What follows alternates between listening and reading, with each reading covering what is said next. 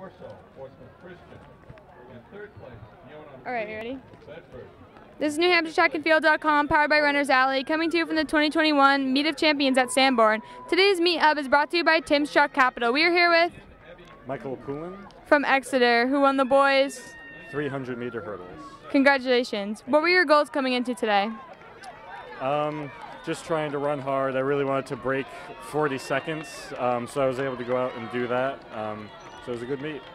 Awesome. What was the most challenging part of your event? It's really hot today, and then when I'm trying to sprint over 300 meters, the last 100 meters of that race really start to hurt.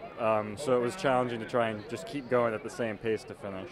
Yeah, and then what's coming up next for you? Do you have like nationals or anything? Yeah, no, this is it. This is the last meet at high school, so it was a good awesome. finish. Do you have any shout-outs? Yeah, just my family, all my close friends, and then of course my coaches, Coach Hodgson, my hurdles coach, and Coach LeVay, the head coach. They've done a lot for me over the last 4 years. Awesome. Congratulations. Thank you.